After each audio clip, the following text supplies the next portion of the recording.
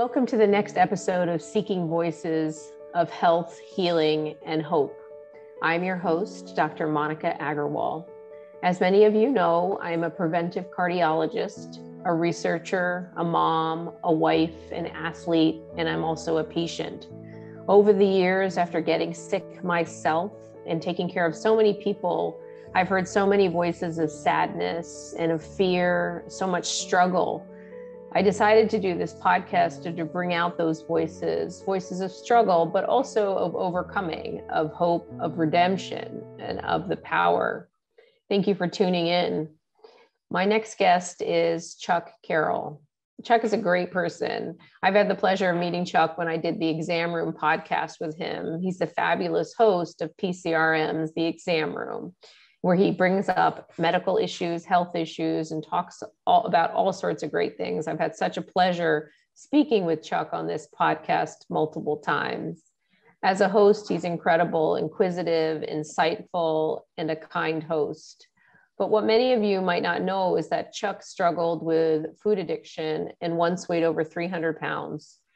Every person is an onion. So much of the time we just see the outside layers. It takes time to peel back the layers though and see the colors and the character inside. Everyone has a story, and I look forward to you hearing Chuck's story and his message of hope. Thank you, Chuck, for being here. It is my absolute pleasure. Thank you so much for having me. Yay, it's so fun. I've really been enjoying doing these podcasts because I think I was telling somebody, I think I'm doing this more for me than for anyone. Just make myself understand that message of hope and see how people have overcome the adversities in their life. So I thought I'd start with asking you, this is something that you've talked about a little bit in other podcasts. And I just, want to kind of start with maybe answering. So you're the host of this great podcast, The Exam Room. Like, tell me about that, maybe to start. What's it like? And how did you get this job? Like, how did you end up in this space? I honestly thought that I would never wind up anywhere close to doing what it is that I do today. As you said, I mean, this has just been such a remarkable journey, not just a weight loss journey, but life in general. And like the scale, it has its ups and its downs, but I'm so glad that I was able to take a career that began really as someone wanting to be the next Howard Stern, a shock jock back in the day, and evolved over time into sports media covering the NFL, and then into regular news, working for both CBS and later NBC, and then using my own story and becoming so impassioned by the transformation that I experienced and wanting to help others experience the same kind of transition, I pitched the idea of doing the show, taking my media expertise over to the Physicians Committee and hosting the Exam Room. And it has just exploded beyond my wildest expectations to become one of the most downloaded nutrition and health-focused podcasts anywhere on the planet today. And so I get to talk to experts like you and obviously Dr. Neil Barnard. But to me, the shows that I love most, it's not talking to Dr. Monica Agarwal. It's talking to Monica, who was a patient herself and has taken just this dire circumstance and completely flipped it on its head and brought hope not just to her life, but by sharing her story to so many other millions of people. And so that's what I love, is just bringing that hope and that inspiration and that fact that it can be done out into the world. It's beautiful. I mean, I think that's so true. And it's the connection that I've really enjoyed from this podcast. And I think that's what you're referring to, is that connection to people. I think that, COVID's been nasty, horrible, the loneliness, the psychology, there's so many studies now coming out about kids and adults who are struggling with mental illness and depression that has certainly been exacerbated by COVID. And I do think that podcasting and hearing personal stories has really brought some of that connection that people are struggling with so much. So I do commend you for what you've done at PCRM and at the Exam Room, because I do love listening to it, and I do love your guests, and I love you on it. So thank you for that. Oh, So it's my how would pleasure. so what I'd love to start also asking you is, so one of the things I love to ask people is, how would you describe yourself? Like, what are your superpowers? And then what are your weaknesses? Like, who are you? You know, how do you see yourself? That is a complicated question. Who am I? I'm just a guy who wants to help others. You know, at my heaviest, I was 420 pounds, and coming from a family where heart disease runs rampant and having a grandfather who died before I was even born, and another grandfather who had so many heart attacks and heart procedures himself, and now having a father who is struggling with heart health and has had a number of procedures. I'm a guy who was on the accelerated plan for that and didn't think I was going to live to see 30 years old. I'm going to turn 40 this year, which is fantastic. And I plan on seeing many, many, many more years from today. But I'm just a guy that really, I thought it was impossible to do. And now that I know that it's not, I'm just trying to help other people along. And so I'm taking my natural inquisitiveness as a journalist and I'm bringing that forward into what I feel is the perfect realm for asking questions when it comes to health and data and all of these studies, which just excite me. And so you're asking about superpowers. And what I tell people is, I'm not Superman. I'm absolutely just a regular Joe. The only difference is I have learned that I already had within me everything that I needed to make this change that I thought was completely impossible. But more importantly, what I've discovered is that every single person on the planet has the exact same ability within them. I'm not saying it's going to be an easy journey. I'm not saying it's going to be a walk in the park, because God knows there were days where I felt like throwing in the towel, but it's nothing that you cannot handle. And if you just push through and you keep going, the other side and being healthy is more fantastic than you could possibly ever imagine in your wildest dreams. Okay, well, that's so awesome. So, but talk about that. So, how did this all start for you? Were you a obese child? And tell us how you grew up, is it something, do you remember a defining moment that sort of or how did it all go down? I mean, so you're talking about getting up to 420 pounds didn't happen overnight. I mean, the seeds for morbid obesity for me were planted very, very, very early in life. Some of my earliest memories are going to my grandma's house after school, and her idea of a well-balanced meal was a can of baked beans, maybe a can of corn, and a hot dog with Lay's potato chips. And so the corn, okay, would have been healthy if it wasn't cream corn. The baked beans had pork in them, so you can throw those out. And then the potato chips, well, who's going to say a potato chip is healthy, right? But those were considered three vegetables and considered healthy by that definition by my grandma, who I love to death. And then the hot dog was the hot dog. She didn't see any harm in that either. But anyway, when you're eating that after school, after you've already eaten this really unhealthy school lunch that's typically pizza and French fries, and then, maybe chocolate milk, which I never really enjoyed, but would drink sometimes because peer pressure, or fruit punch, which was nothing but sugar water. And then you have that, and then single mother picking us up after she finishes working, doesn't have a whole lot of time, nor does she have a whole lot of money. And so what do? We go to the drive-through and we load up on food there for the night. So you're going, breakfast, lunch, second lunch, and then dinner. None of them were healthy. And so I just began getting bigger and bigger and bigger. And by the time I was even in the third grade, I think I was well over 100 pounds, and being mortified when I stepped on the scale at school and just telling the person who was taking the readings off of the scale that I needed to go on a diet. That was the first time in my life, in the third grade, mind you, that I decided that I needed to go on a diet.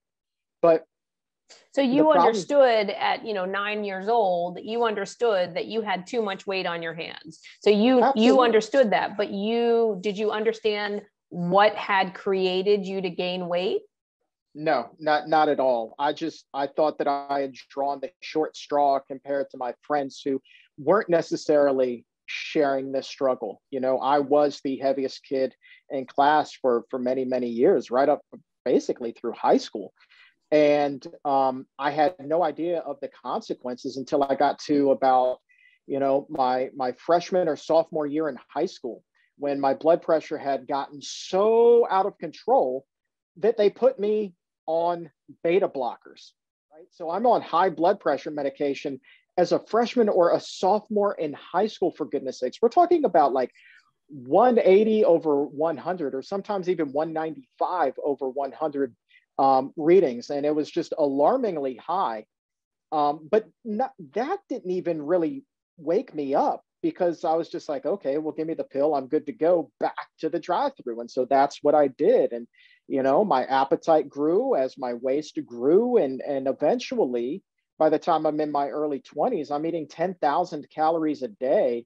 And unbeknownst to me at the time, was severely hooked on fast food, Taco Bell specifically. You know, what was a 10,000 calorie day? What did it look like?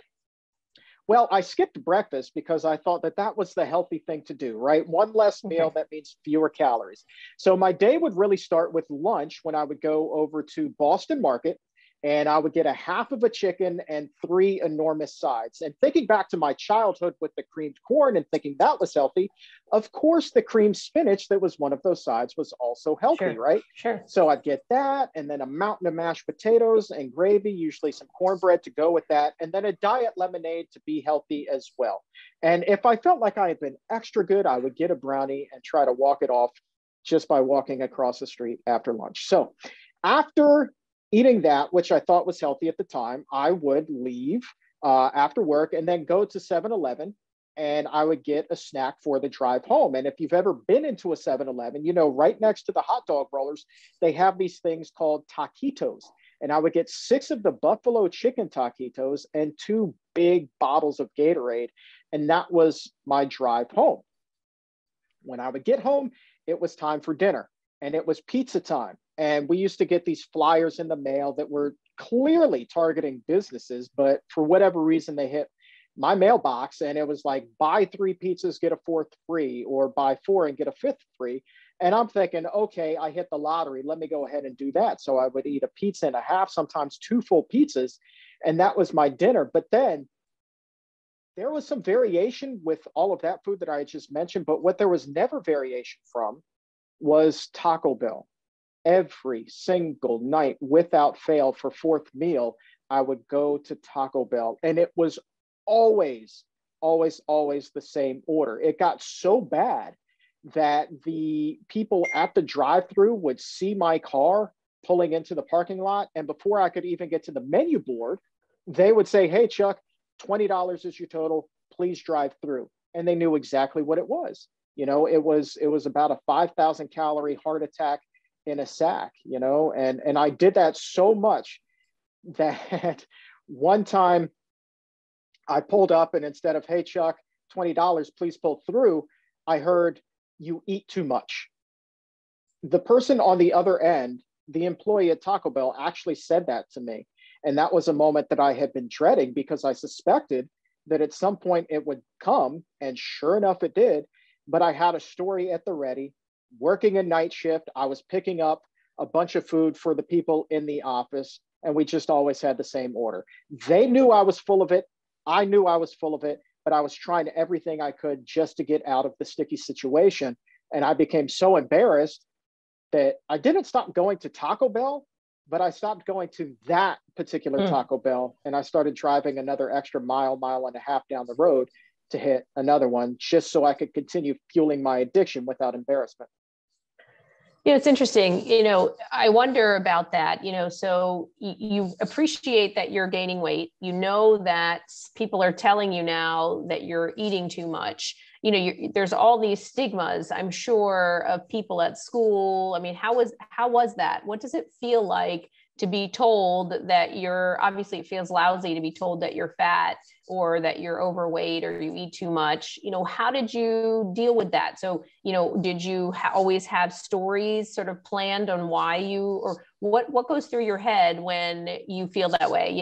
I've read Roxane Gay's book, Hunger, and I think it's called Hunger. And she talks a lot about sort of what it feels like to be obese and what the stigmas are around it, like being in the airplane and the looks that you get. I mean, speak to that a little, or being in high school, like what it must feel like, because kids aren't nice, and what did that feel like? So high school had its moments, but I will say that kids had it a lot worse than I did. I just kind of bought into it and started to play this larger than life persona. Chris Farley, the actor, was really big at the time. And so I just kind of tried my best to imitate him and to have everybody like me. Comedian. Very much so, and doing the most outrageous stuff. And so I didn't really feel like I was fat shamed all that much. I was called Heavy C, things like that. But I just kind of bought into it. And so that wasn't that bad. But I carried that with me into my professional career, the early days when I was working at radio station Big 100.3, WBIG. I cannot make this up, in Washington, D.C. That's kind of where I got my start on air and radio. And I was Big Chuck from Big 100.3. So then I would tell myself that not only could I not lose weight, it would be detrimental to my career if I did. And so I used that as an excuse to continue down this unhealthy road. And when you are put in the public eye like that, that is when some pretty mean jabs can come out from listeners when you're doing public events. I remember one time in particular doing the polar plunge, raising money for the Maryland Special Olympics. And this is a freezing winter day in January. And going out there, and they had dressed me up in a grass skirt and a coconut bra. And I remember when I was introduced and I was going out there to take the dip, somebody saying, "There he is, the Elephantine Voyager," And so when the person who's emceeing the event is saying that kind of gives permission to the rest of the crowd, like hundreds of people were there, to then, kind of laugh at my expense. And so that sucked. But I kind of just bought into it again, just swallowed it, took my dip, drank a couple beers and tried to go on about my day. And so that was kind of my medicine. Food kind of comforted me, but then giving myself these little excuses as to why I needed to be that way to pursue my dream of being on air, it was just all part of it, and that was just my plight in life. And so, yeah, there were uncomfortable stares on some flights and things like that, one of which we can talk about completely was one of the major catalysts for getting me to change. But I really did my best to just be that guy that people expected me to be. And so it took a little bit of the sting away. But yeah, there were a handful of other instances, man, that they can be heartbreaking.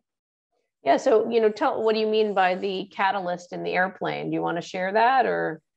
Yeah, so this was a flight that I had been dreading, and I had not flown since I was a little kid. I was flying across country for work, and I, had the date circled on my calendar, and I was just praying that I would be able to fit into the seat. And by this point, I'm close to my heaviest weight, and I know that the seats are notoriously small, and I'm thinking, man, if I was a betting man, I'm not betting on myself this day. So you were worried you wouldn't even, like, you were preparing before you even got on the airplane. You're thinking, oh my God, how am I going to sit in this airplane seat? I'm not going to fit. Oh, it's going to be a show. Absolutely. And it was worse than I could possibly have imagined. And so kind of like, I'm getting all nervous and anxious about this because I just wanted this to fit. I didn't want to be embarrassed. And so I'm praying and I'm just hoping against hope that this would work out. But what I wasn't counting on was that I wasn't the only one praying that day. When I boarded that plane and I made that right-hand turn to go up the aisle to my seat, everybody else, it seemed to me, stopped dead in their tracks what they were doing. stop putting their suitcases in the overhead bin, stop fiddling with their laptops, their cell phones, whatever. And they stared at me, and then they started to pray. And they said, "Dear God, please don't let this fat guy sit next to me," right? Who wants to fly all the way across country sitting next to a guy that can't fit in his own seat and would be spilling over? And so they are praying, and I'm looking in their eyes, and it's fear. And it's just like, that must feel terrible. Oh my God, every pair of eyes, it was like being stabbed in the heart. And so eventually, I couldn't really fit down the aisle all that well. So I would have to shift with every road just to get, past. And I purposely chose a seat in the back of the plane, hoping that I could be by myself. And so when I finally get to my seat, I sit down and I'm praying again, "Please let me fit into this thing." And it's not even close. And I'm trying to get this thing to fit. And it's just not happening. And I remember the seatbelt, or getting into the seatbelt at this point, because I had lifted up the armrest in between the seats. It was one of those where you could do that. So that wasn't happening. And I remember lifting up my belly and trying to slide the seatbelt underneath of my belly, thinking that would shave off some inches, and it wouldn't even come close. And so I had to just stand up again and shimmy down the aisles to the front of the plane, ask the flight attendant for a seatbelt extender so that we could take off. And all of those eyes then, they weren't praying anymore, because they knew that I wasn't going to sit next to them. But, it was just kind of like they were looking at me like I was some sideshow kind of a freak, right? It was humiliating for me. And so I just kind of like slumped down in my seat when I finally got back to my seat for that second time with the seatbelt extender, and we took off. But I will never forget the stares from everybody that day. And so that was one of the three big things that really motivated me to make some changes. Well, that's what I'm most curious about, because I deal with a lot of obesity in my clinic, and I've had, different experiences working with different people. But I remember one in particular that I had a patient once who I told them, I gave them some healthy food options to eat. And they said, "Well, how much can I eat of that?" I think it was grapes or fruits. And I said they could have an unlimited amount of grapes or an unlimited amount of fruit. And they came back and they hadn't lost any weight. And I was surprised, because I hadn't had that experience before that. And it turned out that he was eating 4 pounds of grapes. So he was eating so many grapes because he liked the process of consumption, and just he liked to put things in his mouth. And what do you think about that? Like, how do you, because you knew you had multiple episodes where you felt like, "Oh God, I'm too fat. I need to do something about it." But how do you do it? Like, how do you finally, what made you change and decide that I am going to lose weight, or I'm going to, and we're going to talk a little bit about the decision to do bypass surgery or gastric bypass surgery. Like, what made you do that at the time that you did? And what you said there were 3 things that happened. What were those other 2 things? And how would you address my comment about the patient with the 4 pounds of grapes? Well, let me start off with that, because that is something I can identify with. And I think that when you see somebody who is super morbidly obese, and maybe not even to that extent, right? Oftentimes the first question that you get asked is going to be that very one, is, "When can I eat this again?" Or, "How much of this can I eat?" Because you're not just talking about something as simply to this person as changing the way that they eat, right? You're literally asking them to change or make or even break up with the very thing that has been the longest standing relationship in their entire life, their closest relationship. When everything else falls apart, they still have food to fall back on. They're having a good day, they celebrate with food. They're having a bad day, they mourn with food, right? They're just having a day. Guess what? They're eating food. It has become their warm blanket, right? So you're asking somebody not to do something so simple. And so you're going to get questions like, "How much of this can I eat? And when can I eat this again?" You're talking about bypass. And one of the questions that always gets asked in the initial consultation that I saw time and time and time again, as I would go to these things and start working with future patients too, was that they would always ask, "Well, when can I eat whatever their favorite food was again?" Right? So And maybe it was cheesesteaks, maybe it was Skittles, maybe it was a Snickers bar, maybe it was Taco Bell. I don't know. It was different for everybody, but that is a true fear. You're asking them to break up with something, and nobody is ever going to be able to change until and unless they are ready to break up with the way that they had been eating. It is a major overhaul. It's not a simple fix. If it were, then we wouldn't have the obesity epidemic that we do have. Now, the other two things that really kind of spurred me into a new, healthier direction was another just heartbreaking episode where I was dating a girl who did not struggle with her weight. And I thought that I had hit the lottery. As a guy in his early 20s, being as large as I was, I thought that my options were limited if there even was one. And somehow I wound up dating this girl who was not struggling with her weight. But every single day for the year and a half that we were dating, she begged me not to tell anyone that we were a couple. She said, don't tell your friends, don't tell your family, don't tell our colleagues that we're dating. Just keep it a secret. And every single day I would ask, and every single day it was the same answer. No, we're not telling anybody. And I put up with that because I thought that that was as good as I could get. And every single day I would ask, and I was told no. It was like being stabbed in the heart, because the only thing I could think of why she would react this way or why she didn't want it out was because she was then ashamed to be dating somebody who was as large as I was. So that kind of sucked and made me feel like I was the gum on the bottom of somebody's shoe.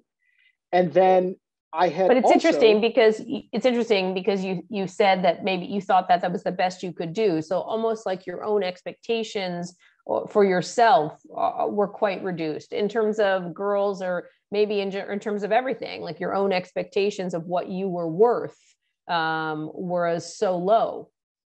Absolutely. No question about it. Like my self-confidence, my self-worth was for garbage, right? Remember, I felt like I had to be this big guy just to have a career in radio. If I wasn't this guy, I was not going to be good enough, right? So I didn't have the confidence to excel or to think that I didn't need to be this way in order to pursue my dream, right? I had zero confidence in that.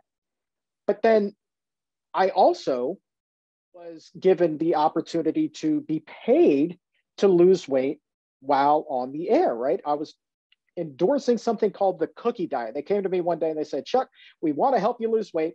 Would you mind endorsing something called the cookie diet? And I was like, cool, right? This is great. The cookie diet. The cookie diet, right? So one, I'm getting paid to eat cookies. Two, I'm losing weight through the radio station where I thought I could only be Big Chuck to be on the air. Okay, so like maybe now you had permission to try to change your lifestyle. 100%. And so I'm all in, right?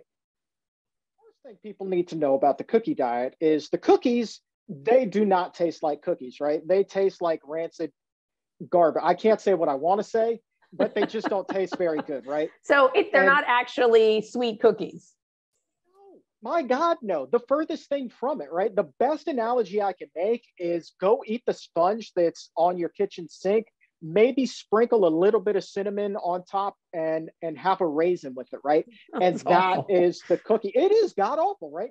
But you had to eat one for breakfast and you had to eat one for lunch and drink a whole lot of water with them. And that's supposed to carry you over to dinner where you eat this ambiguously defined sensible dinner. They don't tell you what a sensible dinner is. They just say, make sure there are some vegetables on your plate. Now, I want to be a good boy. I'm getting paid well to do this. I certainly want to lose weight because I had just come off of this relationship where I felt like garbage.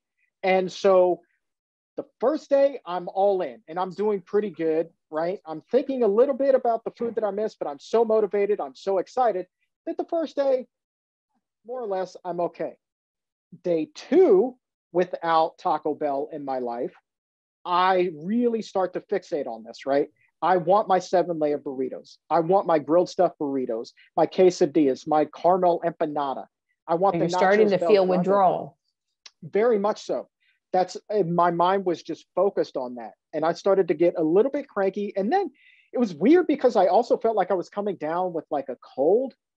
And so I was just like, all right, really, really, really want Taco Bell, but I can't do it because I'm doing the cookie diet. Day 3 comes and it is a nightmare. By this point, my obsession with Taco Bell was full throttle, like 5 alarm, flashing red lights. Like this is all my brain could focus on was Taco Bell. I needed to get my Taco Bell. What was I going to do? Because I'm supposed to be doing this thing called the cookie diet, right? So I am freaking out. And because I'm freaking out and that's all I can fixate on, I am the most irritable SOB in the history of people. If you would have said, hi, Chuck, it's a beautiful day. I'm so glad you're in my life. I would have said, get out of my face, like right now. I was that irritable, that angry. Don't talk to me. Just stay clear. And then I remember getting off of work that day and just a little bit of a cold had become like a full-blown flu. And I was in bed and I was just so seething angry and so sick. And all I could think about still was getting to the drive-thru. If I could just get to the drive-thru, everything would be better. But I can't do it because I'm doing the cookie diet. So eventually I just explode and I hop up out of bed and boom, I put my fist through a wall.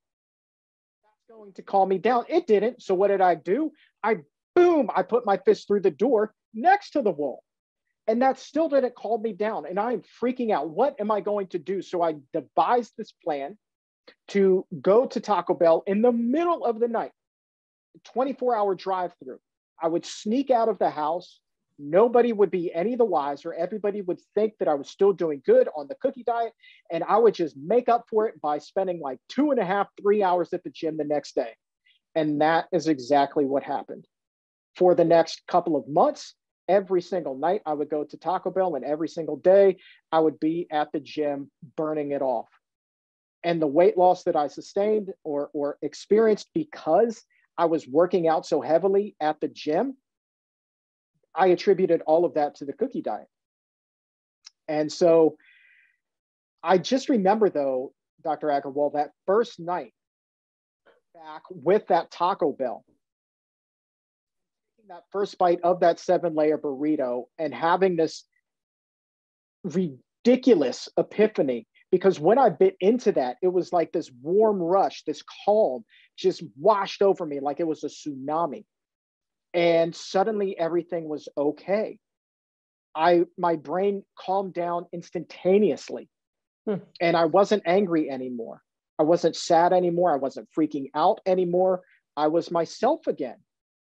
But then very shortly thereafter, that was followed by enormous sorrow because I realized that I was hooked on this.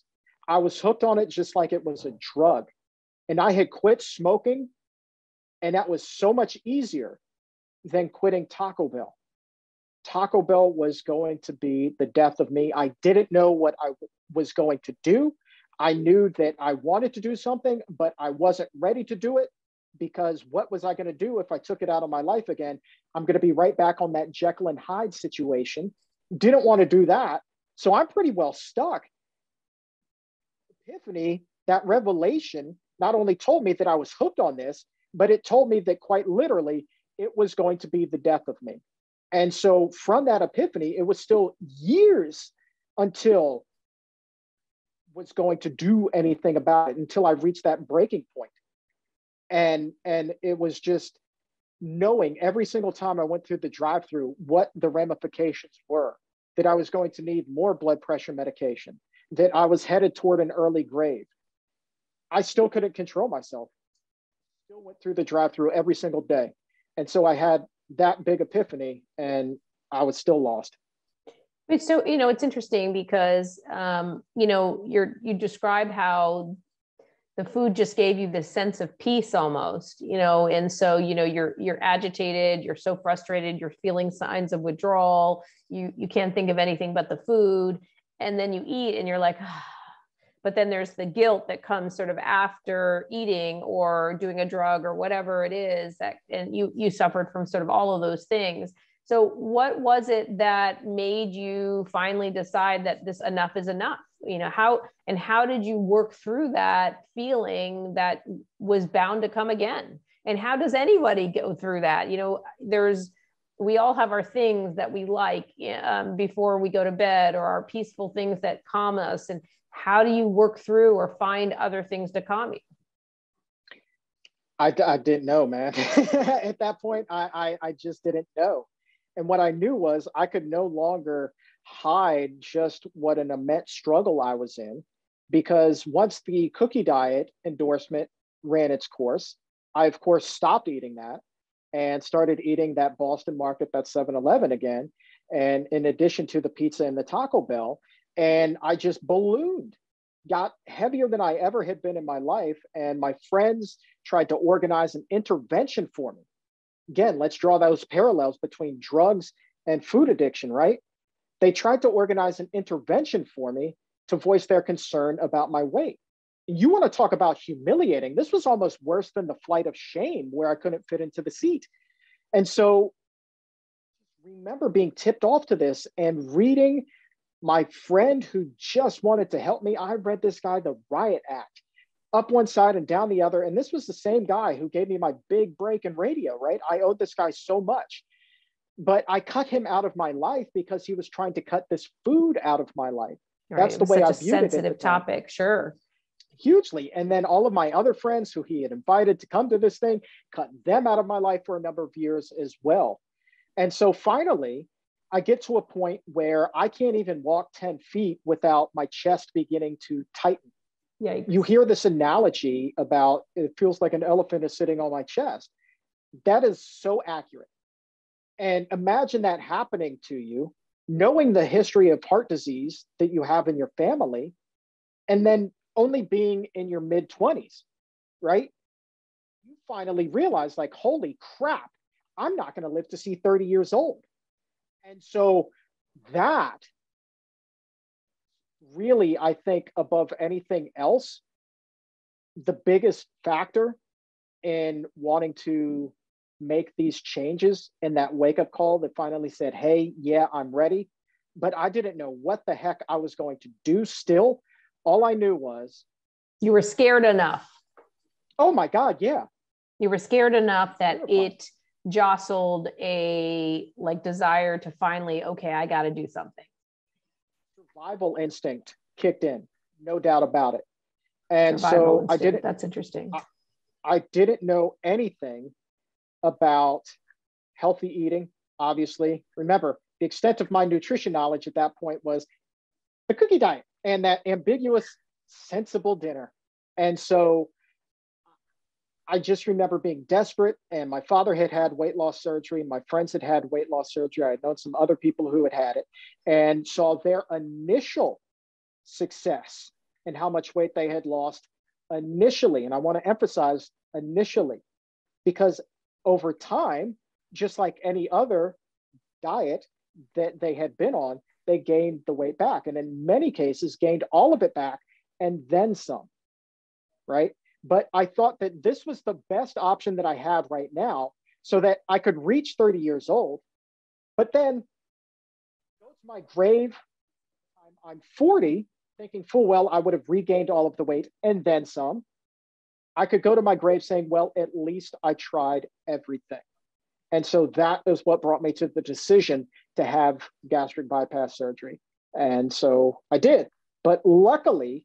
did you have the sleeve, or what did you have? No. Roux en Y. So you had the original. Cadillac. Yeah. Yeah. The Cadillac, the OG of weight loss surgeries. And so I just remember waking up and being in such excruciating pain. And then thinking back to that night with the Taco Bell where I had that epiphany. And so suddenly, as I woke up from this procedure, all of fast food dinners and even the logos, like the golden arches, became the enemy, right? I remember waking up the day that I was released. I had gone home, I was taking a nap, I woke up and there was just a cup of black coffee from McDonald's, and seeing that my father and my mother-in-law had kindly brought me, And I just remember seeing the golden arches, and I just got pissed, right? Well, Like why? Why did that make you angry? It represented everything that had put me in that place to begin with. It was why I was there. McDonald's had put me there. Taco Bell had put me there, right? All of those pork and beans, the potato chips, the cream corn, the half of a chicken, the pizza, all of that had put me there. And I saw all of that in that McDonald's logo. And so even though there was a largely calorie-less black coffee in that cup, I wanted to take that damn cup and throw it across the room. Like, don't put that stuff in front of me. And so from that day, I have never been through a drive-through to get anything to eat.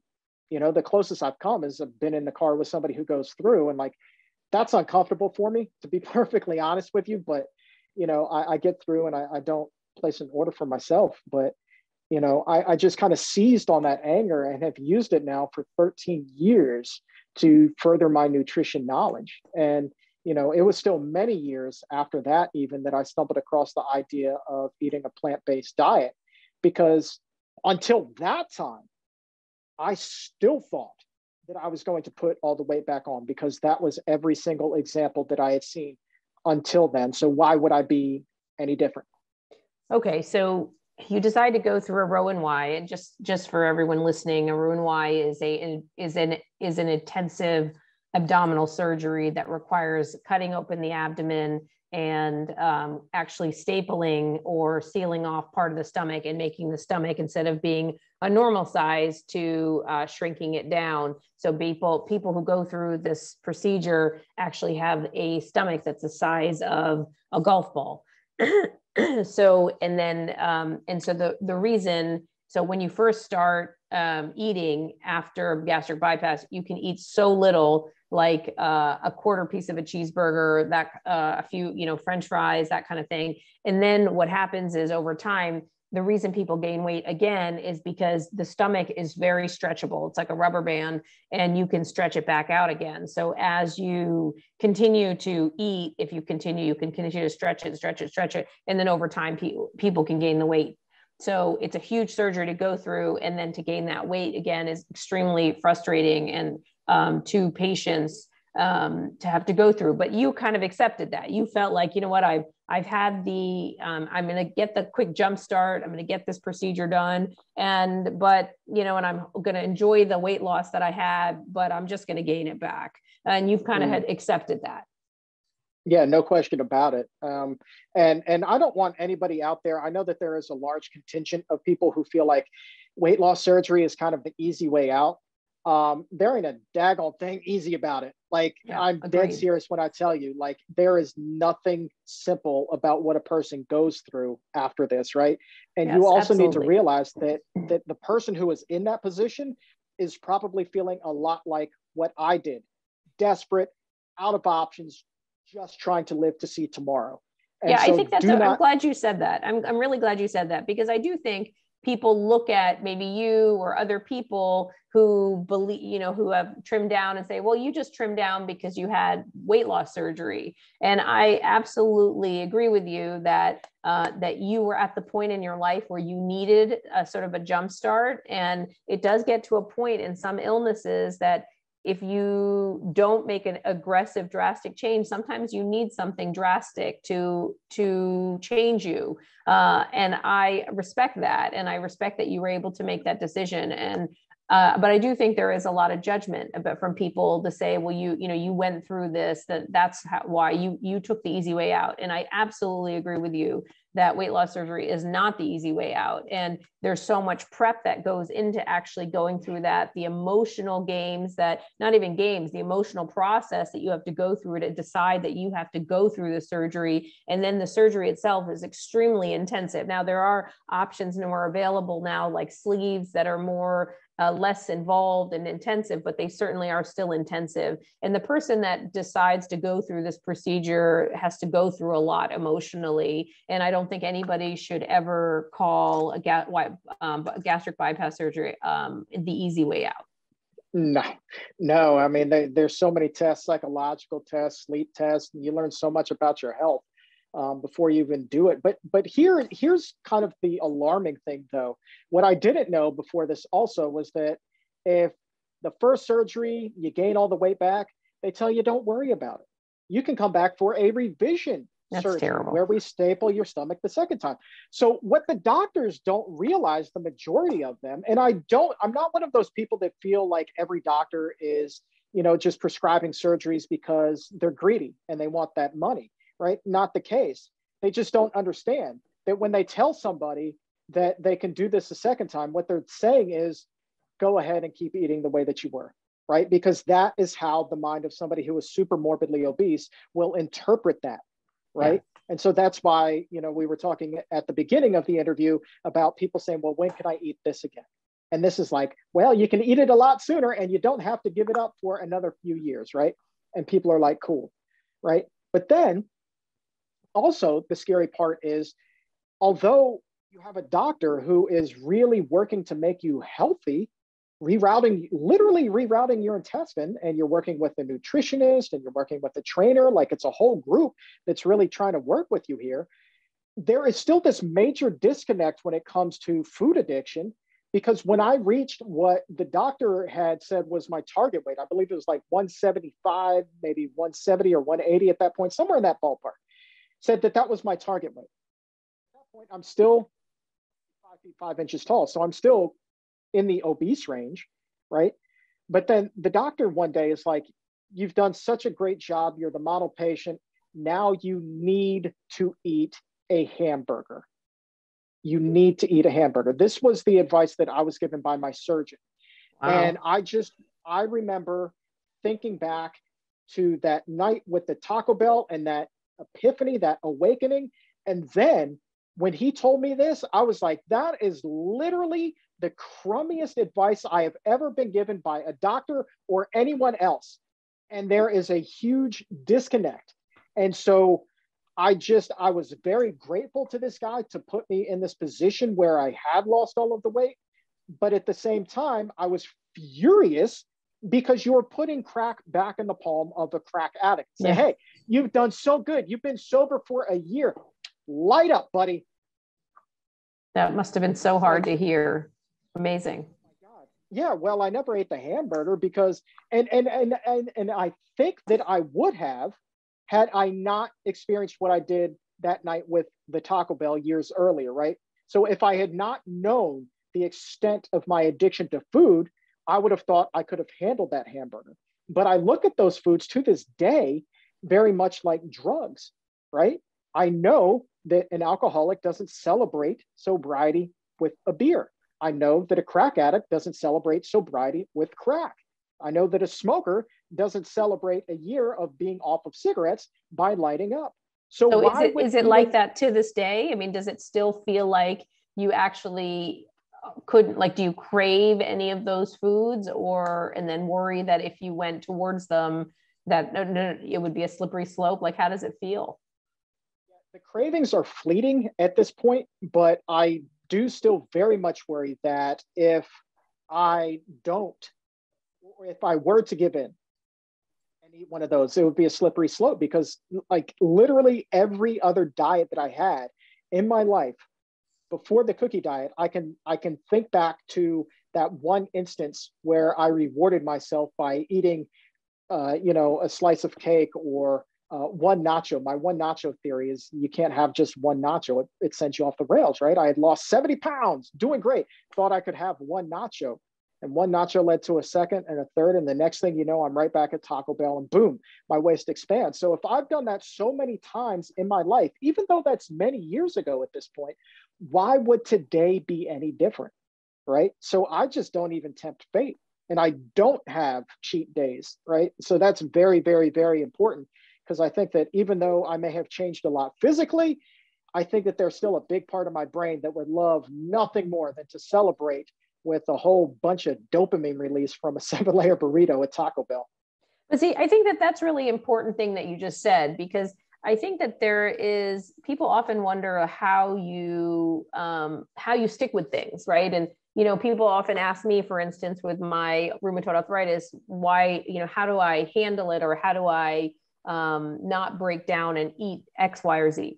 And I think it's the same thing that you're describing, which is that, when you've been so sick and you know what it feels like to be in that place of darkness, you never want to go back, and you never want to even come close. So for me, it's not worth it. Like, I will never go back, because I never want to feel sick that way. And so I will do whatever I have to do to stay healthy and to feel good. And I get it. So I get it more than probably most people, that you will never go back to eating those foods, because you never want to go back to any place that will bring you into that darkness. So I totally get that. I know we've been chatting for a while, and I would love to just finish by asking you, so how did it come to plants? Like, how did you move? Because most patients who go through gastric bypass will eat the same foods they normally eat, and just eat them in much smaller portions, right? And so they'll still eat a hamburger and fries, or they'll still eat a lot of the same foods, and maybe a little healthier. But a lot of people, as you pointed out, because they gain so much weight back, they often will just eat the same foods again. So why did you change to eating plant-based? What made you do that? A couple things happened. Number one, I went to my high school reunion, my 10-year high school reunion, and it turned out the girl who I had a huge crush on in high school had been tracking my weight loss. She had become a real big nutrition nerd. Oh, so you were posting it, and you were in social media, oh, and very people were much. following. I was banging that drum for weight loss, right? And so I walk into the reunion and I hear Chuck Carroll, and there she is, like, she's calling my name, and we hit it off, and we start dating, and she's schooling me up on a healthier way of eating. She definitely was not plant-based, but she was definitely a step in a much healthier direction. So that was kind of the jumping point. But Sure. Then by luck, with CBS, I interviewed a professional wrestler, of all things, by the name of Austin Aries, who had just written a book about how, despite the fact he was eating a plant-based diet in the most machoist meat-eating kind of environment that you could think of, he was still able to excel all the way to the top of his craft, even going so far as to wrestle at WrestleMania. And so he's like, I know that they call you the weight loss champion. I know that you have a keen interest in nutrition. You should really look at eating a plant-based diet. And he gave me a list of things to watch and a couple of things to read in addition to his book. And I just went down that rabbit hole. And then the more I learned, the more the idea and the fear of reverting back to my old ways began to fade away, because I was like, oh my God, this is what I've been missing my entire life. And so suddenly my weight loss journey wasn't just about losing weight. It was about keeping it off, but then also, cancer, Alzheimer's disease, all of these other conditions, heart disease, like we were talking about, all of that. Like, it all clicked for you. Right. It all runs in my family. And I'm like, oh my God. So not only can I be slimmer, but I don't have to worry so much about all of these other conditions as well. And that was just like, thank you, God, for this moment. Thank you for this interview, because that, like Austin, that conversation I have with him, that was really, I think, what set the table for you and I even to be talking today. There would be no exam room had it not been for that interview. Isn't that interesting? Somebody gave me advice once, and I think about it all the time. And, it's about the road, right? It's about the road. And if you start on the road and you try to figure out what the rest of the road looks like, I've said this to my husband 100 times. I just wish I knew what the road looked like, and then I would know what to do. And so, but the irony, of course, is that doesn't make any sense at all. And that you can never know what the road looks like. You just have to know what the piece looks like in front of you, and then focus on that piece, and that you just keep going on piece by piece. And here you are now, doing something probably that's the antithesis of the person you were when you were, 15 years old. And I think that that's just amazing. And so bravo to you. What would you say to people who are struggling with their weight and food addiction, or maybe not even food addiction, but just love to eat, or, don't have this word food addiction in their vocab, or they don't identify with that? But what would you say to people to say, like, how to motivate change in somebody who's struggling with their weight? I think, I'm not sure that there's much that you could do to really motivate a person to make such drastic change in their life, right? The person needs to reach rock bottom, right? So if we are talking specifically here about food addiction, not just weight loss, right? Because it's an addiction, the person needs to reach rock bottom, and only they will know what rock bottom is, right? So think about the interventions, the flights of shame, the girlfriend that hit me, all of that stuff, other people trying to talk to me. None of that worked. It was all about when I was ready to do it, right? So when that person reaches it, they will know. But what they need to know when they reach rock bottom is now it's time to start climbing out, and you can make it to the other side. You absolutely can make it to the other side, right? You just have to rethink some things, right? It's not about the biggest word of comfort that I can give to people is one, you don't have to be Superman or Superwoman to do this. You already have everything it takes. But two, we're not asking you to break up with food. We're just asking you to eat healthier versions of the food that you have been eating. And those versions do exist. And so you can keep eating burritos if that's your jam, and have the most extraordinary, flavorful, wonderful burritos that blow anything that Taco Bell has on their menu way out of the water.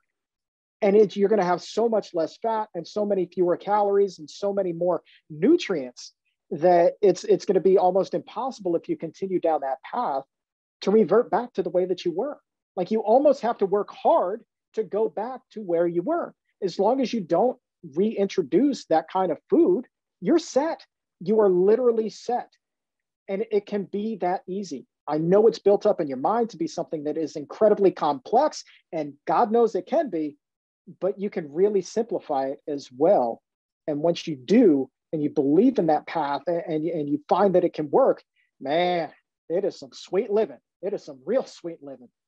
I think that's great. I've heard this before in the addiction world, is that almost that the person, it has to come from inside, that the person has to sort of get to the bottom and then build back up. And I think as family or as friends, I think that all we can do is be supportive, give information to the person, try to motivate them, but not to expect. I think that's the key, is not to be disappointed when things don't happen exactly the way, like, wait, I gave him all this information and he didn't change. Well, it takes time, and that person has to come to it on their own. And I do think that, as you pointed out, there were multiple different things that had to happen for you to make the change. And just to sort of honor the process, I think, as family and as friends, is to honor the process, but to also, continue to support that person and to give them support. Also, judgment is the other thing that comes from this, is that being careful about our judgments, and to sort of remember that when we see the person on the airplane who's really obese, to not have those eyes, and to not say, oh, thank God I'm not sitting next to, because, we haven't walked in that person's shoes, and we haven't experienced what you've experienced, or, we didn't maybe grow up the same way.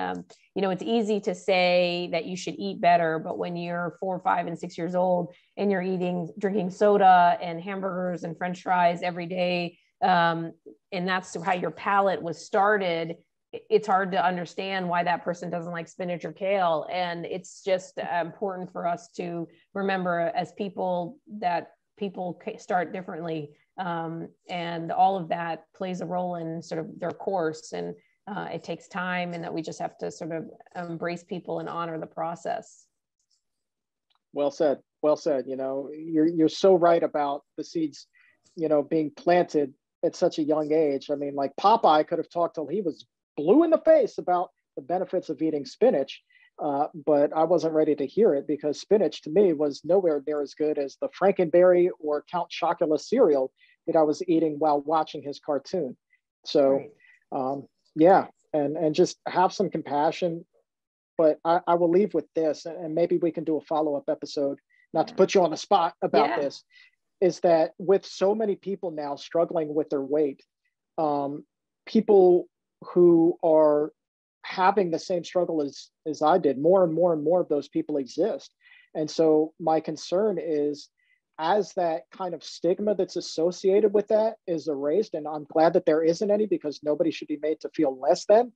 But as that becomes more normalized, I think that can also be to the detriment of our own health. And so that then is another slippery slope. You know, how do you not get the wool pulled over your eyes there? That's a complex conversation. Yes, that is. That's an interesting comment too, as we sort of make it more acceptable with vanity sizing and making it okay to be size 14 and above, or embracing your body as an obese person, and all important to do for confidence and self-love. But you're right, does bring us into a place where unhealthy habits are supported. And then unhealthy illnesses are of course the result. That's interesting. No, I'd love to have you back, Chuck. You're so fabulous. I find the conversation just interesting, but also I think there's so much hope in what you've talked about. And that's the whole point of this, which is to remind people that everybody struggles, and there's bad stuff that happens to all of us. No one is immune to that. And that, it's not sort of, as I tell my kids, it's not how you fall, but it's how you get back up. You have a beautiful story of getting back up, and look at you today. So thank you so much for being here with me and spending the time. And I'm hoping that your story becomes a source of motivation for people to just make a few steps. Everything doesn't have to happen in one day. Small things can happen. Change is hard, but change is good. So no question about it. Yeah, thank you so much. Thank you, Chuck.